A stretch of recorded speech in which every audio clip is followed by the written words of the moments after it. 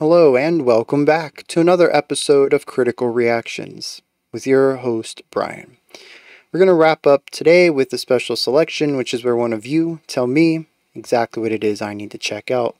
Today's comes at us from Rudy. Lynn Adib is a Syrian singer, composer, musician who works with both Arab and Western forms. This song is solely for vocals and accordion. She adds this note to the YouTube video for it. Da is a song about the constant search for light, enlightenment through hardships, but also rebirth. It was written in 2018 and recorded in Paris between 2019 and 2023. So that's what we're going to check out today. And we'll see what Lynn Adib is bringing to the table today.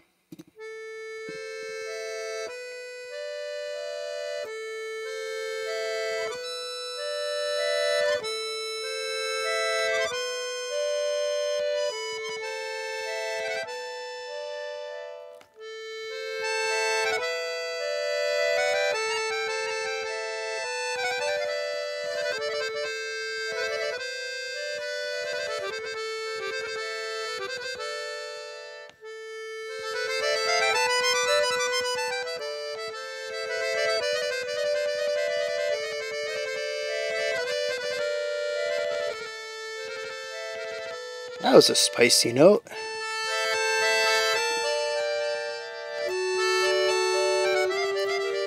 I love the dynamics of this.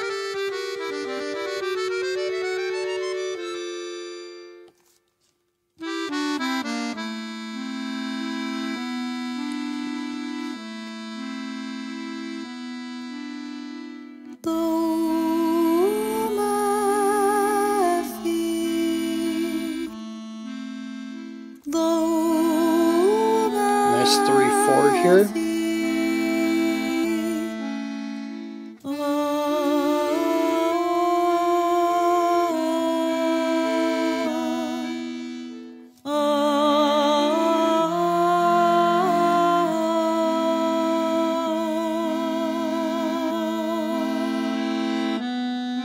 Very haunting.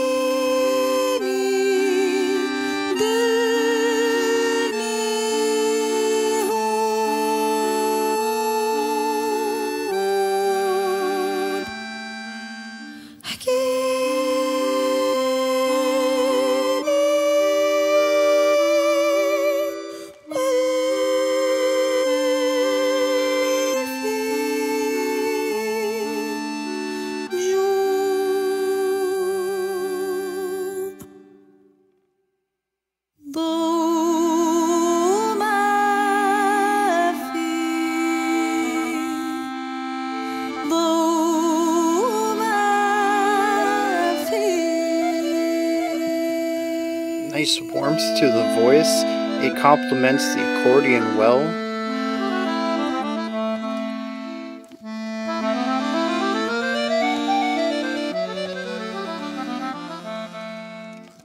The accordion's harmonies are so interesting.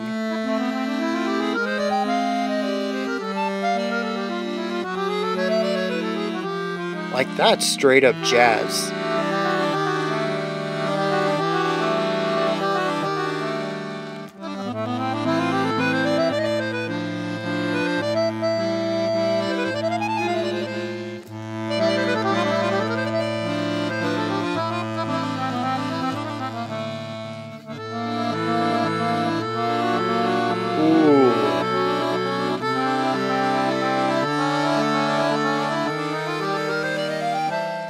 Interesting use of space there.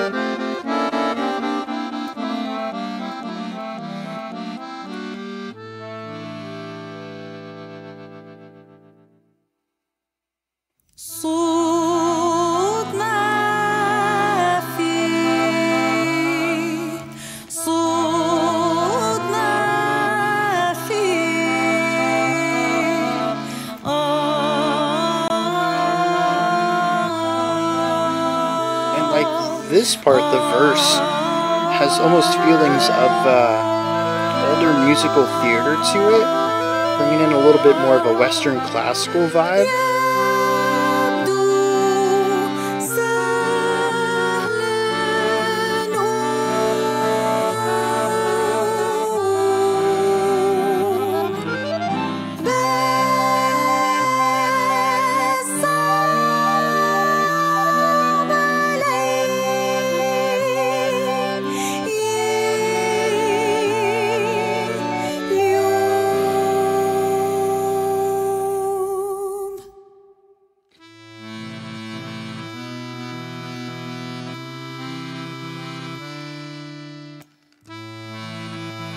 The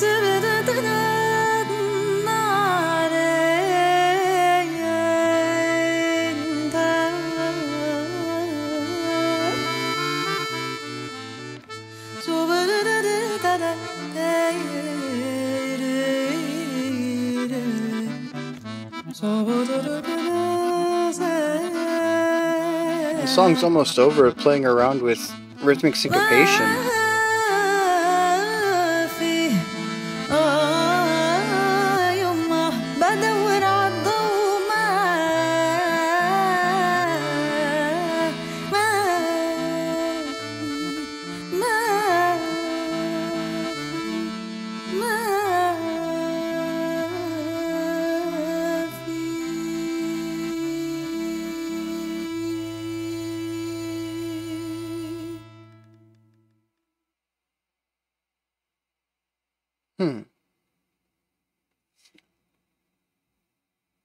Very interesting.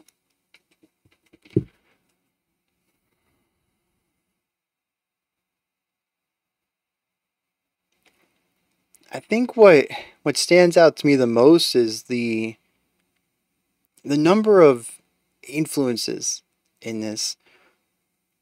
There's certainly a I wish I was more knowledgeable about this, so I'm just going to throw a giant umbrella term on this. There is a general Middle Eastern flair to this.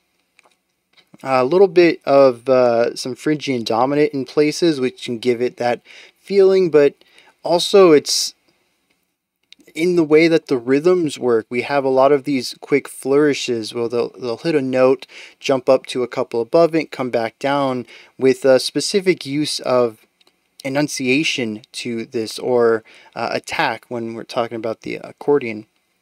Whereas some of those notes get slurred and others get more of a harsh stop, with the vocals being more of a glottal stop, I think is what you would call it. Just a very hard end to the note. But it's quick. It moves quickly between these more legato and staccato styles of articulation. And I don't really hear this too much outside of Eastern music, which is, I mean, that informs a lot of this. The melodic phrasing, I think, is very much rooted within this one specific region. But harmonically, this song is all over the place. And this is what really stands out to me. Like I said, we have a little bit of that Phrygian dominant stuff show up from time to time, so it really gives it that Middle Eastern flair. But there's also jazzy moments in here, particularly during the accordion sections. Some of those runs end up feeling very freeform, very spicy. Other moments seem to draw in from classical music, particularly the Renaissance era, from what I was hearing. The verse itself feels very Western musical theater, pulling from some classical there too. A bit more on the Romantic period, though. It's, I'd even say that generally, and I could be way off here because I'm kind of extrapolating a bit, so let me know what your opinion is on this. It's a very palatable song, though. The accordion is a timbre that I don't think everyone, particularly in the Western world, would gravitate towards. But generally speaking, the chords that are being played, the vocal delivery, the vocal production, the melody on the vocals, all of this is generally palatable. I don't think too many people would immediately turn this down. It might not be exactly what they want. It might be something that bounces off of them a little bit. Again, I think primarily because of the accordion, but generally speaking, I think this is palatable. There's a lot of elements where I'm taking this in the vocal melody in general and production that feel informed by pop music globally. I mean, I would naturally say Western pop music just because that's where I have the most most experience with. But even when I think about like Korean and Japanese pop music, I mean, this generally feels like that as well. So it is a palatable sound. It is informed not by just genres of the past, but one of the present too, at least. And that makes it really difficult to pin down what it is, what it's doing, and ultimately it's what excites me, what makes me want to listen to more. I wanted to see what else was on the album, but it's just this song and one other. So I wonder if it's a single. Her latest release, oh, from 2024 also. 12 songs, 46 minutes. I'm curious how much of it is like what we just listened to. Because I would 100% listen to a whole album of this. I find it very intriguing, but also not... It is experimental, but it isn't difficult to listen to. It isn't avant-garde in any way. It isn't completely bucking convention. It's actually just combining a lot of convention into a single idea. The concepts just aren't usually mixed together too often, at least not in what I've heard before, and that makes it stand out quite a bit, just on the harmonic level. I gotta talk about that accordion though. I'm not super keen on the tone. It's something I would have to get used to. It's not something I hate. I've heard music with accordion before. It's an acquired taste though, and I'm halfway to acquiring it, I guess would be a way to phrase that. But what the accordion is doing intrigues me. In the verses, which is pretty much what I would call the non-instrumental parts, we have a right-hand accordion that is just playing chords for the most part. It's providing the foundation for everything, a bit of a rhythmic pulse alongside the chord progression itself. Between it and the vocals, we have very much a melody and accompanying parts. Very standard, but the left-hand accordion is what intrigues me the most. This is where we get the solos in the instrumental part, but it's also where we get the counterpoint in the verses. But what I find interesting is that there are very few situations where I feel like the counterpoint embellishes directly on what the lead vocal is doing. There are times when it almost feels like the accordion is off in their own world, doing their own thing. There's nothing that I think interferes with the vocal melody in a way that detracts from it, but there's just very little overlap, I think, of them both achieving or striving to achieve a similar idea. The accordion also feels to be a bit more adventurous and exploratory with its sounds, playing notes outside of the chord and coloring outside the lines quite a bit more often than the vocals ever do. It almost feels as if they're not in opposition with each other, and they're not necessarily in two totally different songs that just happen to be playing together, that kind of vibe, but they also feel independent of one another. I was trying to figure out what this might mean within the concept of finding a light through rebirth. I was hoping maybe the two would align at some point, but they seem to distance themselves more and more with each verse. With that third verse, I think the accordion doing the most unique stuff compared to what the vocals had been doing, which was for the most part repeating all three. All three verses are very similar in the vocal part. Now, I will concede, though, that this might just be my ear. There's a lot of interesting harmonic ideas within the accordion itself, and I just might not have the right understanding to grasp how these things are relating to the vocal melody. And so I did say that they don't relate, but I do want to walk that back a second. I don't see how they relate. I think that is a more accurate statement. And again, I don't think it's a detriment. I don't think it worsens the song in any way. But usually when there's counterpoint, they're dancing around and within each other's lines in order to, work their own ideas, but also embellish the larger concept. And I never really got the embellishing part. There's two melodies here. They don't interfere with each other, but they don't really support each other either, in my understanding of it. And that's where it kind of stands out to me and makes me question some of the stuff going on there. But it does add an interesting vibe and an interesting spice to the verses. I think they would have been just fine as a melody and accompanying part. Nothing would have been bad with that. It's interesting that they decided to go for the counterpoint on it and to do it the way that they did. And I'm interested to see how other people might interpret that, or what kind of emotions they get out of listening to those two instruments play together. Because, like I said, I don't see them apart, but I don't really see them together either. It's an interesting idea. And I guess this brings us to the accordion solos, the instrumental parts.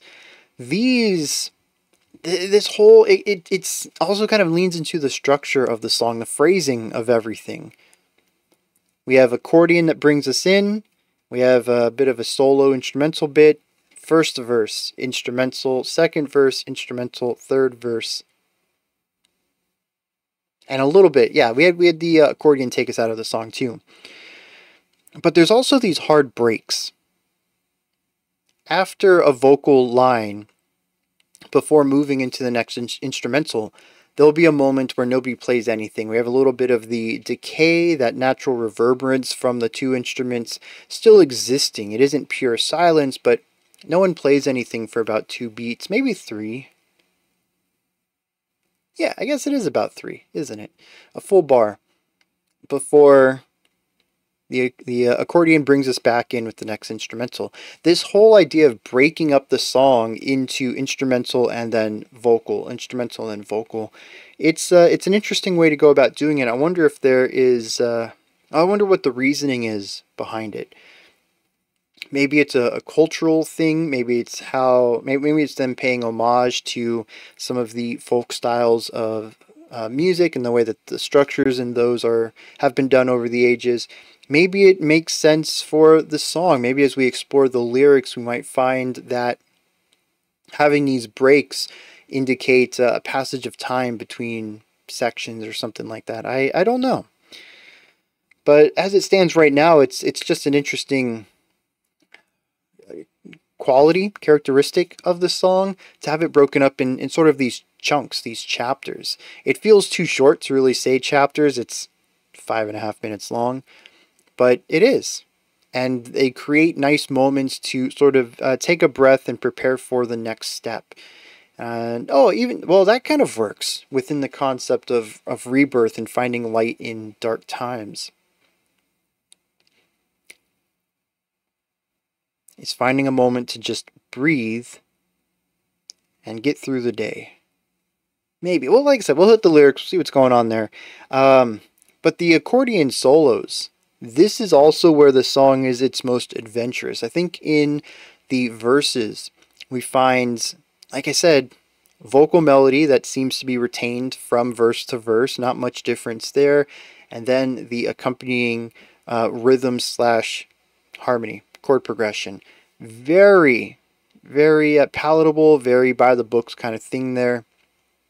Some neat harmony going on, but otherwise nothing too exploratory. This accordion over here is where all the exploration happens, and they narrow it down a bit in the verse to accompany the vocal melody. But when the vocals aren't there, this accordion player goes wild. All sorts. I mean, this is where the jazzy stuff comes in. This is where some of the expanded classical stuff comes in.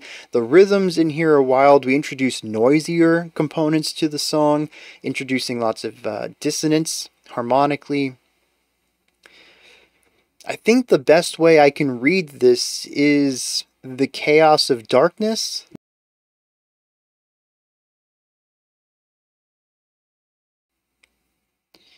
Maybe. I don't know. It's, like I said, it's tough. It's been tough for me to get a read emotionally on this song. It is dark overall. I think the verses themselves are very rooted, very down to earth. Not a lot of energy to them, not a lot of forward momentum, and not very bright harmonically. Both of the instruments have a bit of warmth to them. I think they complement each other well on a timbre level. But neither one of them are really bright. The vocals definitely being the brightest instrument here, but like I said, there's still a warm, resonant roundness to them that kind of bring things down, keeps things rooted and grounded, and we lose sort of a brighter, lighter positivity through it.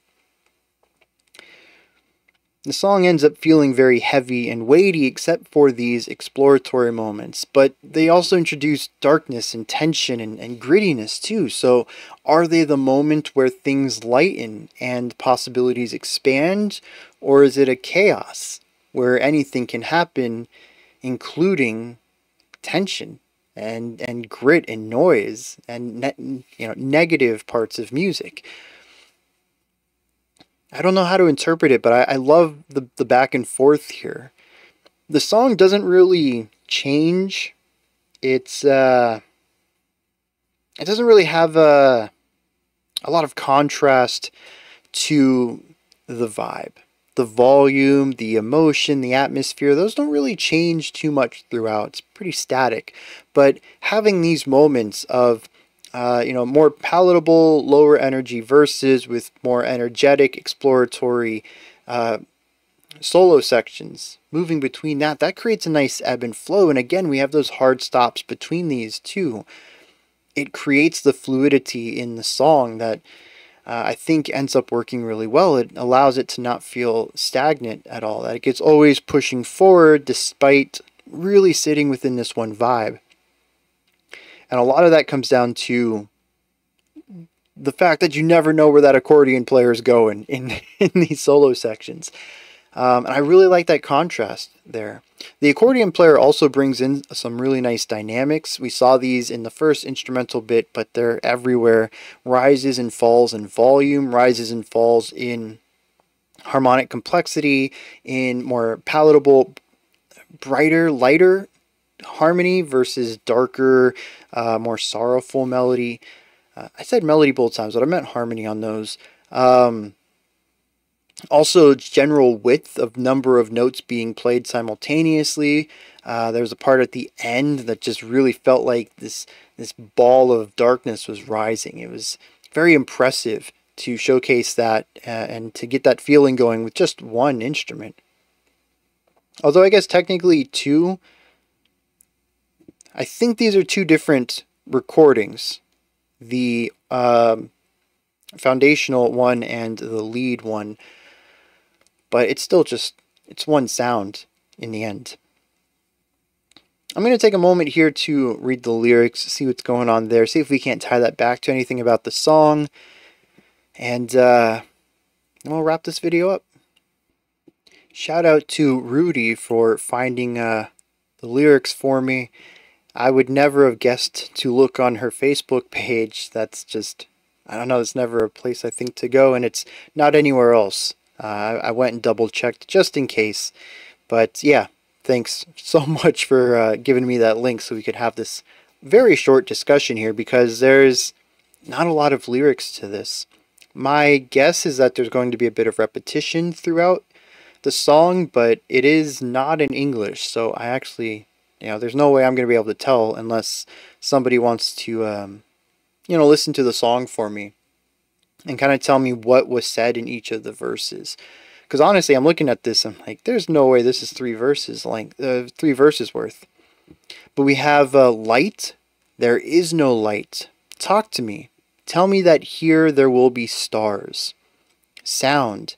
There is no sound. Maybe it's easy to stand up, but it's harder for me today.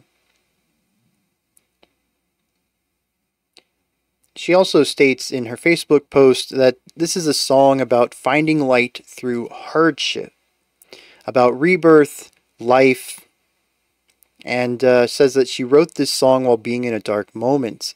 She was in a dark moment for a very long time and didn't really know until now that she could actually see light, not just through the sky, but also through hearts, that there's lights everywhere. We just need to keep them on. I like that. It's it adds to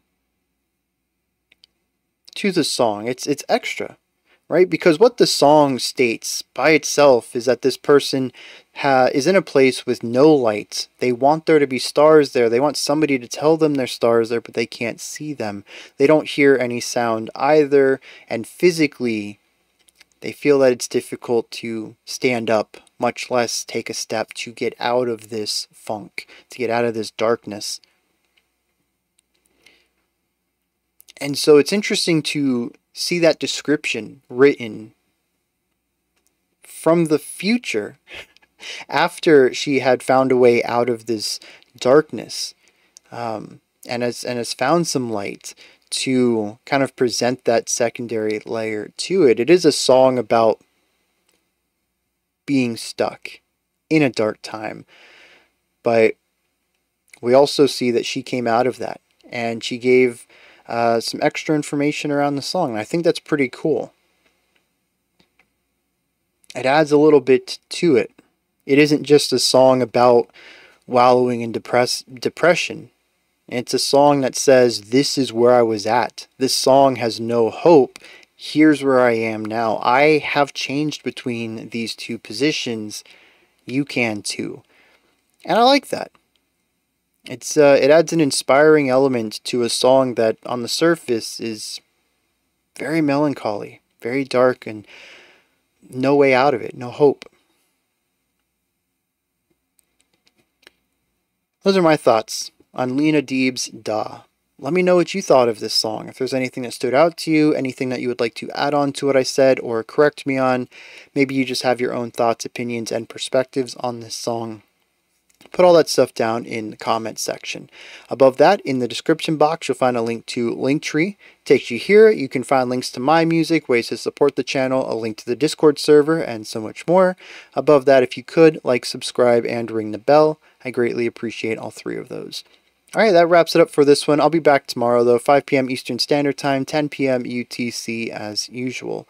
Until next time, remember to be critical, not cynical, of the music you listen to, and have a fantastic morning, afternoon, or evening, whenever you choose to watch my videos.